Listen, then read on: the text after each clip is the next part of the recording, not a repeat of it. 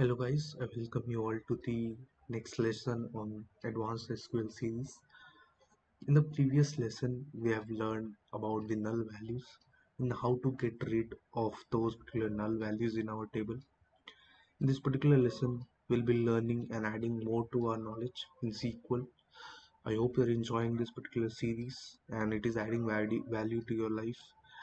Uh, so let's start with what's a key in SQL.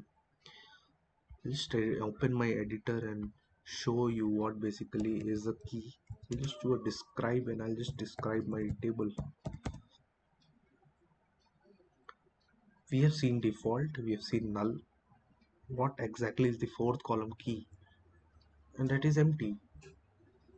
So key is basically, it gives a basic identifier to all the rows of our column. To explain this case in much more detail, let's start with the code. I'll create a database of students. In first column I'll keep the name of the students, and in the second column I'll keep the marks of all those students. So we'll create a table, create table students. I'll mention the column names or the name of the student, and it should be a varchar. I'll just giving the upper end 200, and the other should be the marks of the student, and this should be an integer.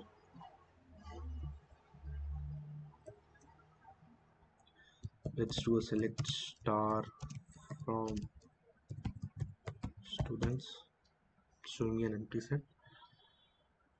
What we will do, we'll add some values to the students table.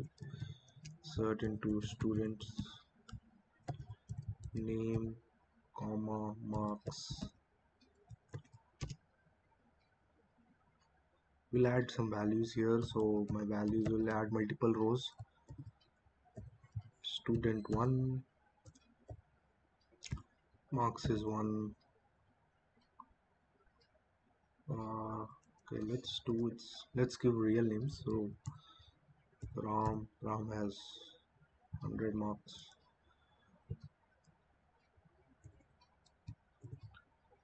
Ma Sham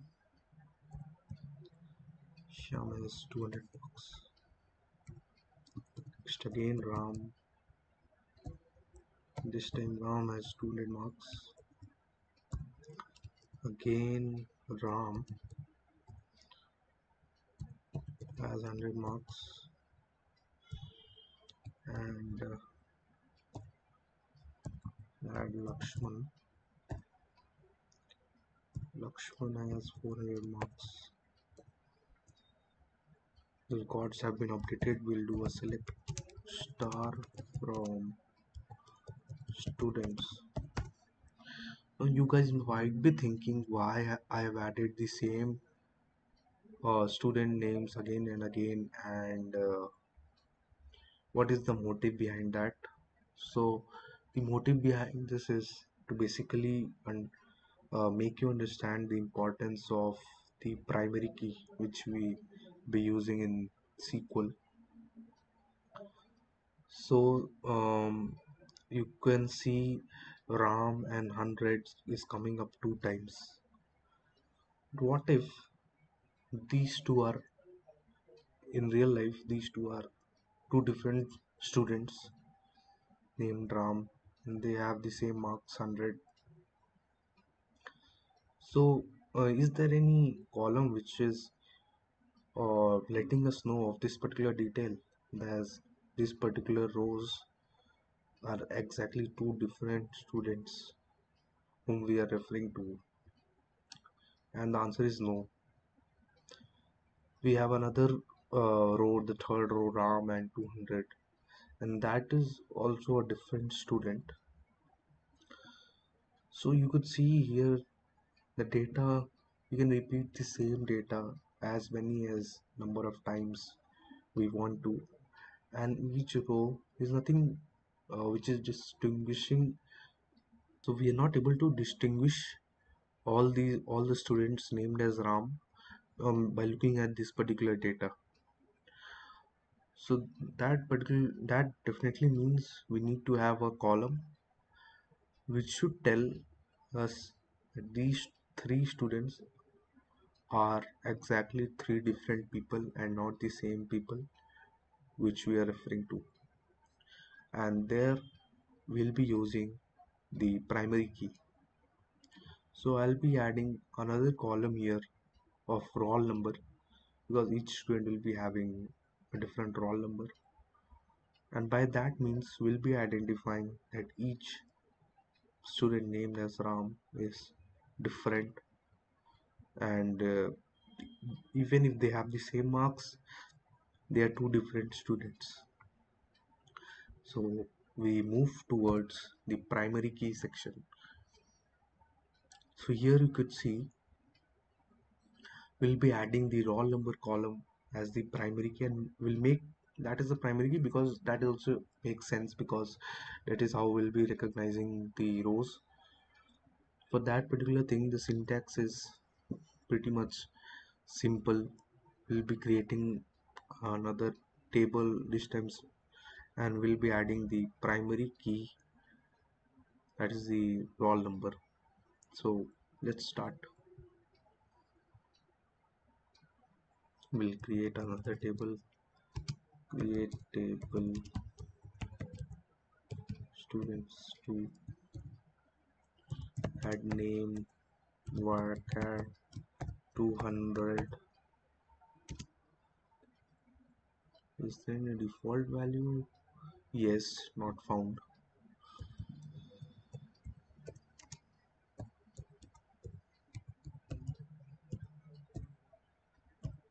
We'll add marks. Marks is an int, will not add any default values, and we'll be referring the roll number column as the primary key. So we'll add, and roll number is an integer, and one more condition that it should not be null. It is an integer and should not be null, and we have to write primary. Let's see the syntax. Primary key is roll number.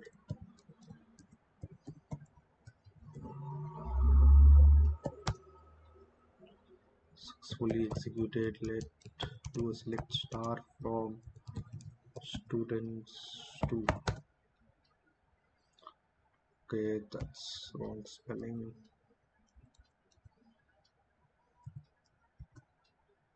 It is telling as an empty set. Let us add few values. Insert to students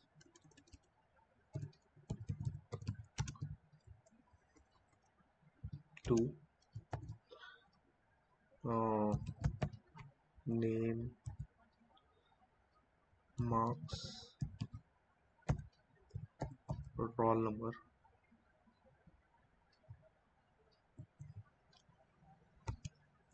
and then we'll need to add the same values again. We'll just add it 100 and 1.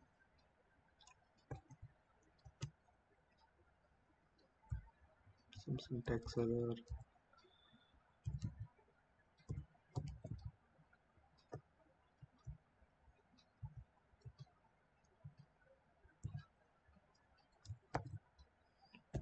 Shyam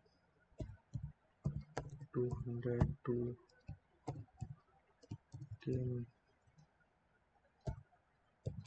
Ram 203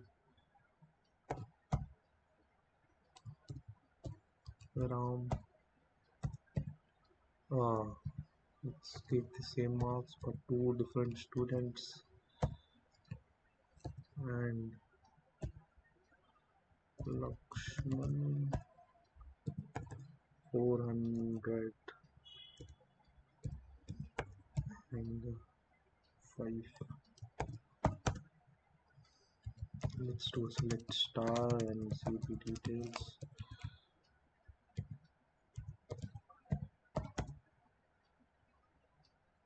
So you could see we have added certain values. But what if we want to see the roll number column is the correct primary key value? So try to do a describe and we can write students to, and in the key column you could see PRI short form comes up. That means that roll number column is the primary column.